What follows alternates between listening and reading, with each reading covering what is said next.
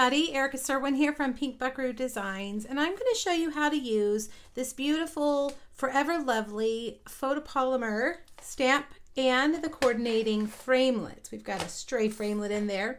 Here you can see there's lots of framelits that coordinate with this set. The set itself can be found on page 5 of the 2019 Stampin' Up! Occasions catalog. You can see it here, and I think at first glance you might think it's a Valentine's set, and as you can see it does have a Valentine sentiment, but the rest of the set can be used throughout the year for lots of different occasions. I'm going to show you how to use this really neat die right here to overlay your stamps, and use this. You could use this for really anything. You are loved. I really thought of my daughters when I made this card. This would be a great card to give to them, a family member or a friend. It would just make a really nice card. All right, the first thing we're going to do is the die cut part. And we're going to need this die right here. You can see it cuts this beautiful layer right here. So we're going to do our die cutting first. Now you need a piece of Whisper White cardstock that measures 5 by 3 3/4. And we're gonna use our magnetic platform here to keep it straight. I'm gonna set this piece right here, and I always feel like I forget the way this die goes. It looks to me like it should go this way, right? Well, that's wrong. This side over here actually cuts completely off, and this side embosses. The way I remember is, you see this little flower right here? That flower always points towards the side that's going to be cut off. So I'm going to stick this on here. And my piece of cardstock is a little bit smaller than the die. That's okay. It's going to just cut this edge right off here, and it's going to cut all of those pieces right there as well. So let's run it through twice because it's an intricate die. Gives it a little more time to get all those cuts. See how that piece comes right off? And now you can see all of these little pieces right here are going to cut. Be very careful when you pull that off. The die brush really will help you get all these little pieces out. You can run it through. Just be very careful because you've got some tiny little beautiful intricately cut pieces on your cardstock. All right, let's move all of this out of the way. Now, the way I'm going to get this stamp lined up with that is I'm going to use the Stamparatus. Stamparatus is Stampin' Up's stamp positioning tool, and it works beautifully for things like this. And I also have the grid paper in here. Grid paper is an accessory you can buy for your Stamparatus, and it's going to help me know exactly where I am putting my paper, okay? If the paper actually gets picked up by the stamp, I can see exactly where it's at and make sure everything is straight. All right, I'm going to line that up. Then I'm going to grab one of these magnets on the back, and I'm going to put it right down here like this. Actually, I think we'll put this one up here at the top. Now, I'm going to grab the other one. The reason I'm grabbing them one at a time is because these magnets are so strong that they attract each other. So once it's on the base, they would not attract each other. They're stuck down. But if you have them both out at the same time, they'll pop together. So I try to just use one at a time so that doesn't happen. They're very strong, and that's what makes them really good.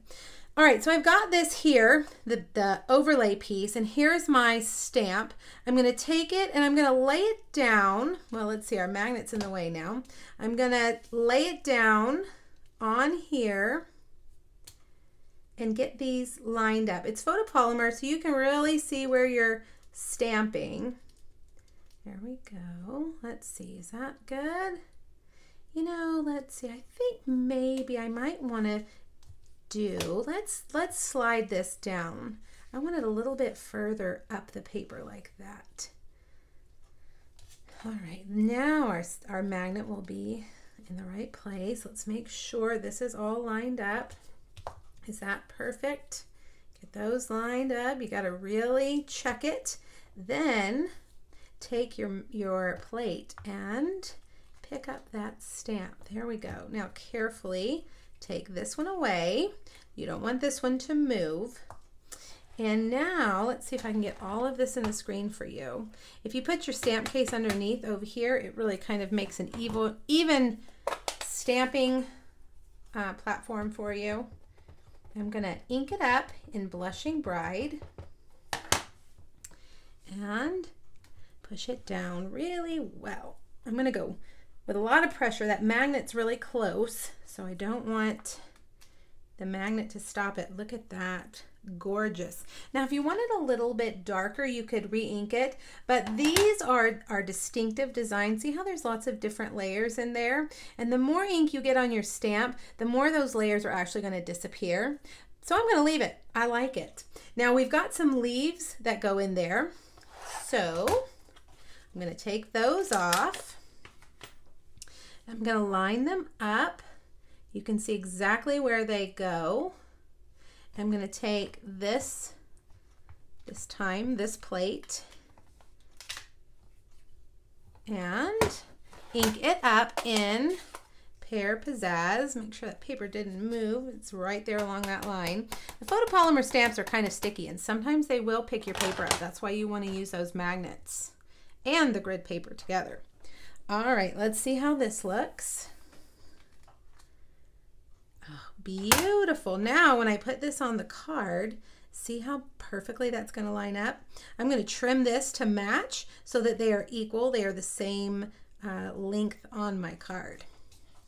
All right, so let's take these off and let's get going with our card. Now I'm going to actually use my Stamparatus again. So I'm going to just slide it over here. Let's get the trimmer out and trim those two pieces so that they are exactly the same when they are lined up. Let's see, right like that. Well, a little bit more down like that. Now I can see in the back where I need to trim. Right there. Well, let's get that even. And there. Now when I mount them on my paper, they're exactly the same length. All right. One other thing I'm going to stamp is that sentiment. And I'm going to use my Stamparatus for that as well, because that way I'm going to get it straight and perfect. I'm going to turn my plate around so I don't have to take that stamp off at all. All right, let's see. My original stamp I felt like was a little bit too high, maybe a little bit lower. So I think I'll bring it down this time like that and get it as straight as you want it. Carefully pick that up, and I'm going to do it in Pear Pizzazz again. And this time we can stamp it twice if we needed to. Let's see. Make it a little bit darker. Very nice. Now if I can just avoid getting ink on my hands and on that white paper, we will be good to go. Let's put our card together. I've got a Pear Pizzazz card base, and I've got a piece of soft seafoam that is 4 by 5 1/4. And I'm going to start by putting this base piece down here. And I put my flowers down at the bottom. You could also do this completely flipped around with the flowers at the top. Now I'm going to take some dimensionals, and on the back of this, I'm going to put 4 dimensionals each corner to give it some lift. And I'm actually going to put one more right here so that it's really lifted up close to those flowers. All right, let's set that down carefully. Very nice. Now we can put this onto our card base. And we're going to cut a few little flowers to put in here. See how I've added these flowers? So I've got Blushing Bride cardstock, and let's get this out. I'm going to use this little cluster of flowers right here. Put that on, and we're going to run it through. This one you probably only need to do once. It's not quite as intricate. Like, they're just falling out already. They cut so well. These little guys are going to make me fumble them all over the place. All right, move that. And now I like to use glue dots on tiny little things like this. I can actually line them up on my glue dots like this. And then we'll get our take your pick tool. I've got the little pointy part there, and I'm just going to lay them. Let's see, where did I put them before? We'll put one here, and we'll get a big one. Nope, that's a little one. We'll put the other little one over here. Now the big one right here, and another big one right there. Now I felt like those needed a little more oomph, so we're going to add some pearls, and I'm also going to bend up those petals just a little bit to get them to give a little dimension so that they're coming off that page or that card front. All right, now the basic pearls are perfect for this, and actually I can use this end of my take your pick tool and just set them down where they go. Look at that. Isn't that awesome? This is like a little putty on the end of my take your pick tool, and it picks them up, and then when you set them down they already have adhesive on them, so they stay exactly where they need to stay. One more down here. There we go. All right, one last thing. I'm going to add a linen bow, a tiny little linen bow. Linen thread is what this is called, and it's probably my most used trim. I'm going to cut it really small.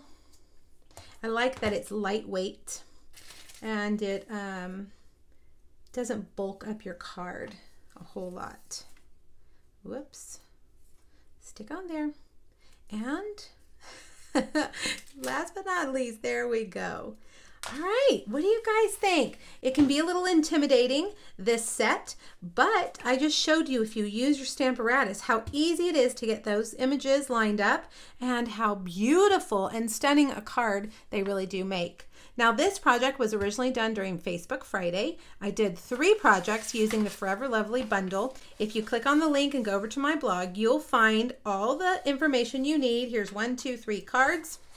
Here's the one we just did, all the products and the measurements. All right, you guys, let me know if you have questions, and I'll see you next time. Bye-bye.